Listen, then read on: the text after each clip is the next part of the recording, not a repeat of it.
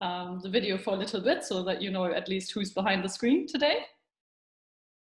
I think we are at 62 participants at the moment. I can see the number going up, but we'll just jump right into it, and then whoever's joining is joining, let's say. Right.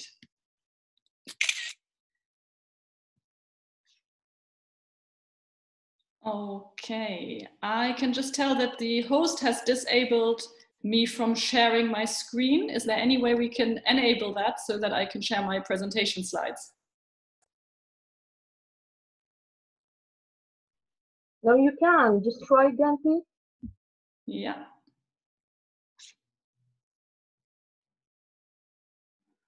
Right, so this gives me a message, host disabled attendee screen sharing.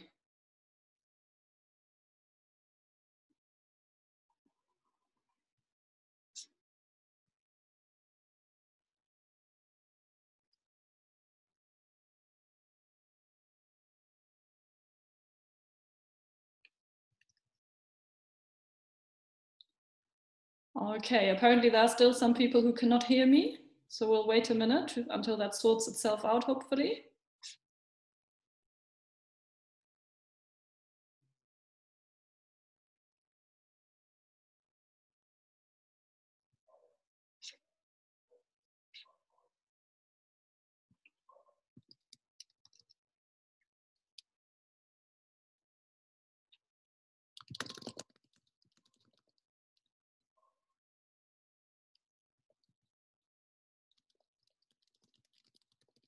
Right, I'm just messaging Sana about the screen sharing. Let's see what she says.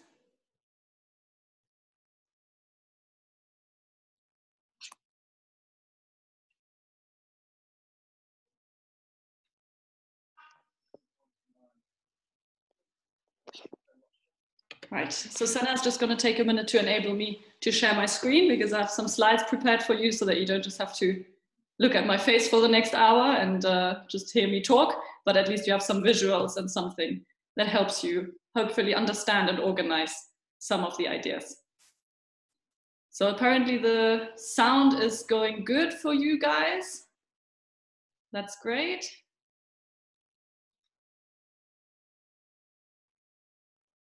And now I can share my screen as well. That's perfect. So we can jump right into it.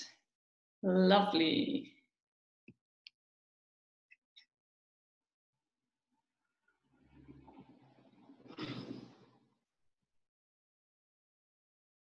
And there we go.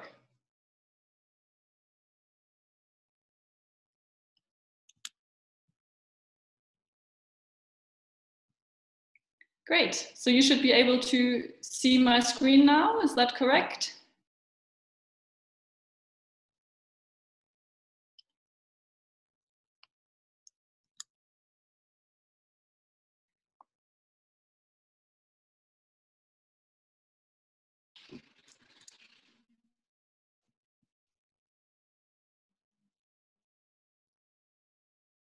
See what the chat says. Yes, it's clear, correct, perfect, nice. Let's go for it.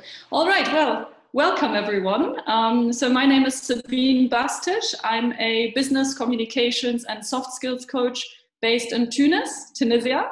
So we're neighbors, let's say. From what I understand, most of you, or potentially even all of you guys, are based in Algeria. So not far off, we can almost wave at each other from a distance. So thanks to Lightclub for inviting me to host this session on communication skills and teamwork today. I was really, really excited when I got your message, and I'm really happy to share this with you today. First of all, congratulations on this initiative. I'm always super happy to see, you know, students, the younger generation, taking the initiative to learn about everything that university or teachers may not tell them or teach them in the classic curriculum. So yeah, I'm always really, really happy to participate. It's exciting as well because this is my first time working with an Algerian organization, so that's cool. Yeah, I hope you enjoy this. As you can hear, today's session will be in English, simply because my English is better than my Arabic, And my Arabic is also very, very Tunisian, I guess. So I wasn't sure how different the dialects would be. And as you know, English is not only an international business language, but it's also the language of science, pretty much. A lot of the research that we are going to talk about stems from Anglophone researchers and scientists. So why not use their original language to talk about these topics? Lovely. So to give you a little idea on who's in front of you today, as I mentioned, I'm a business communications and soft skills coach. I'm originally from Germany and I have been living and working in Tunisia for the past 5 years. I do mainly corporate training. So most of my clients are companies or organizations that are looking to train their employees and their teams on different non-technical topics. I also attend conferences. I speak at events, sometimes in the media as well. So I've put together a little slide with some pictures of myself that show what my work usually looks like. Obviously, at the moment, my work is very digital as well. So I often sit behind my computer for some Zoom sessions like we're doing today. Great. So today I want to talk about teamwork. So when Light Club asked me if I could do a session on teamwork, I told them absolutely I can. However, I can also tell you guys many, many things about communication skills. So what I decided to do for today is to start off with a general introduction to communication skills that can sort of serve as a base to understand teamwork. Because without communication, nothing happens. I mean, you guys all know it. You cannot not communicate. Every time you work with other people, every time you collaborate with team members, friends, colleagues, and so on, you always have to communicate. So there's no point discussing teamwork if we don't talk about communication.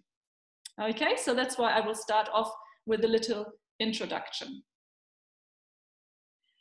In communication, it's all about messages. So why do we communicate? Because we have a message to deliver. We have something that we want to convey to another person. Usually our messages should be pretty clear. However, there's also plenty of opportunity to go wrong and to make mistakes. What I would like to talk to you about are the 4 sides of a message. So the 4 sides of a message is a concept developed by a German, actually, psychologist and sociologue, who came up with the idea that every message that we send actually contains 4 different sides. So on each end of the message, we have the sender and we have the recipient. So someone who sends the message, someone who talks or writes, speaks, and someone who receives this information. Right. The first part of every message is the factual information. Why do we communicate? Because we have some facts that we want to deliver. You want to tell your friend about a certain piece of information, or you want to share some facts with your colleagues, for example. The second part that we have in every message is the relationship. So there's always a relationship between the sender and the recipient. And based on what that relationship is, the message can change. To give you a very quick example, you wouldn't talk to your boss the same way you talk to your friend or you talk to your cousin, right? You change and you adapt your message based on the relationship, and vice versa. Your relationship is also built through the messages that you send. So the way you communicate with someone can either strengthen a relationship or it can also damage a relationship. The third side of a message is what we call self-revelation. With every message, you also reveal, you tell something about yourself. That can be something about how you feel about a situation, or what your view or your perspective of a certain topic is. That means that, for example, when you talk to someone about a problem, you might be communicating that you are worried about the situation, which is why you are sending that specific message. Last but not least, we have what we call the appeal. It is sometimes also called the call to action. So with every message, we want the other person to do something. We want the other person to react.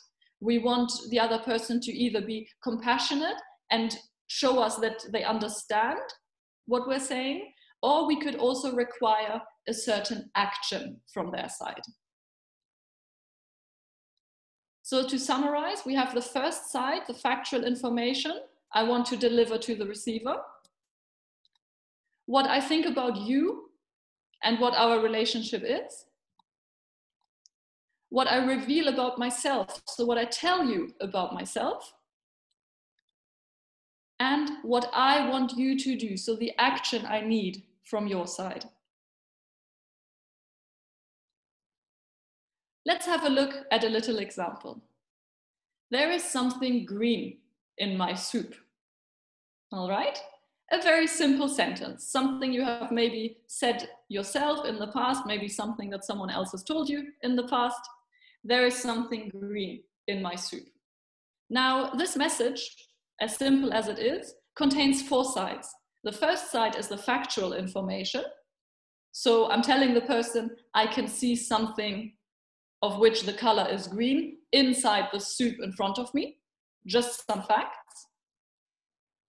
When I talk about the relationship, if I tell the sentence to my mother, for example, who cooked dinner for me, let's say, it might be, okay, we have a good relationship and I feel comfortable talking to you about something that astonishes me in the soup. I reveal something about myself. When I say there's something green in my soup, I might be telling the other person indirectly, I'm a little bit confused, or I'm a little bit insecure, I'm not sure if I should try this, I don't think I like it. So immediately the other person gets something about myself from this message. And last but not least, there's an appeal, there's a call to action. What do I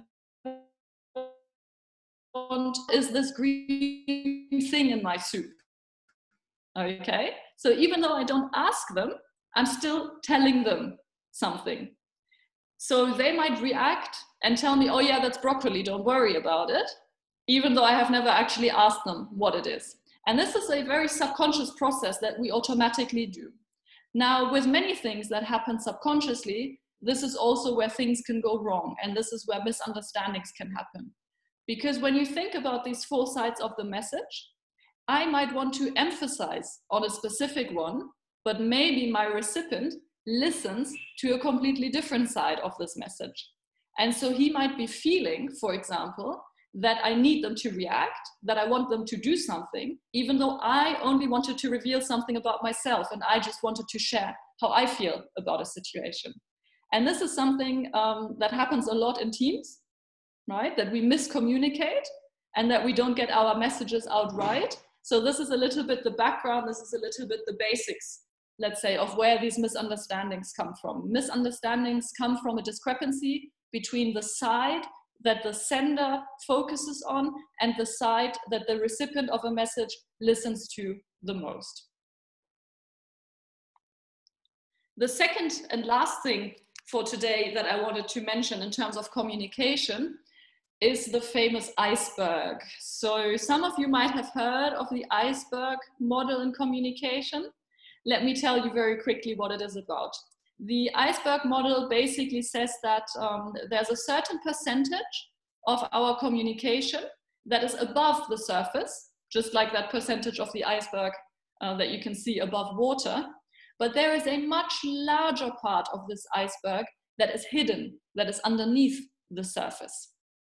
However, both parts of the iceberg influence our communication, and therefore they influence our relationships and sort of, the relations we have with other team members as well. To give you some examples of the visible communication, so the top part of the iceberg, that is verbal communication, the conversations we have, non-verbal communication, so something that people can see from our body language, for example. It's the language that we use. Registers. Registers in linguistics means how formal or informal my language is.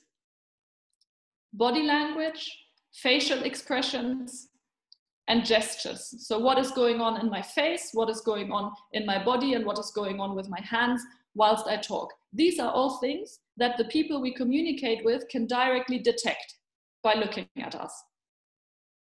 The hidden part of the iceberg are, for example, emotions, experiences, prejudices that we bring, opinions that we have, expectations, fears, so something that we are scared or afraid of, beliefs, values, wishes, past situations that we have encountered, commitments that we have made, and obligations that we have for whatever reason. So the top part of the iceberg is really what people can detect directly, and the bottom part is what people bring into a situation. That's what people bring when you communicate with them, but you might necessarily know about these things. To give you a simple example, let's say you arrive at university one morning and you meet your friend outside the classroom and you ask them a very simple question and they give you a very rude answer. And you're like, wow, okay, why is that person so rude to me? This is really inappropriate. What you might not know is maybe that this morning they had already had an argument with their family, they spilled their coffee on the way to university, and they realized that they forgot to hand in an important paper. Now, obviously, that's not an excuse for them being rude. Those are two different things. However, it might be an explanation, and knowing about these past situations and emotions that someone brings into communication can help you better understand where they're coming from and what they actually say. There's a word for understanding both parts of the iceberg, and it's what we call emotional intelligence. I'm sure you've all heard about emotional intelligence. Mastering that, being an emotionally intelligent person, means understanding the hidden part of the iceberg, means an advantage for teamwork as well. So far, so good for communication. Now, let's talk about becoming a team. I'm sure all of you have worked in a team before, maybe at university, maybe at school, maybe you've had to perform a group task, maybe you've done an internship, possibly you've worked on a project with some friends or even family members. And there are two situations. The first situation is that you choose who you work with. So for example, at uni, you get to choose who you want to do a specific project with, and you choose your best friend and you guys get along great and the project is a complete success. However, in most situations, you do not get to make that choice. Other people make that choice for you. What that means is that you work in an organization and you don't know who your colleagues are going to be, right? So you just literally get thrown into a room and into a situation with people that you have never met before, people that you don't know anything about their beliefs, about their personalities, about who they are and why they are like that. And at the same time, people expect from you to succeed as a group. That sounds pretty crazy, right? I mean, how are you going to do that really? Just like a random bunch of strangers and they say, okay, now you guys build a successful team, please, and make sure that the hospital is running fine, make sure that the company is doing a good job, make sure that the agency is getting new clients. I mean,